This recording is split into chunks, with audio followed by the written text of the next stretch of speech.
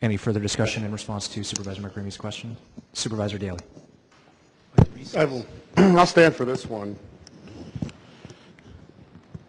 We are about to witness the biggest fumble in the history of progressive politics in San Francisco. The biggest fumble.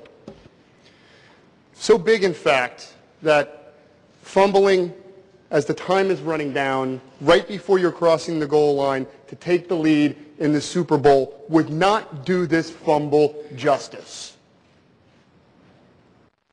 The ball carrier is none other than our president, David Chu.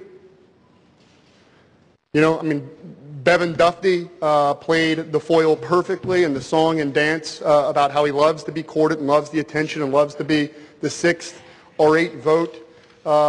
This whole thing was to draw us in so that they could put basically, you know, I like Ed Lee on a personal level, but politically, he will work for the other side, to my progressive colleagues. That is the truth. We ostensibly had a progressive majority on this Board of Supervisors.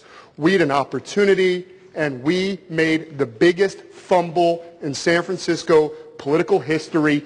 The blame probably goes to many places, but certainly it rests squarely on the shoulders of President David Chu, and I'm willing to point others out as well.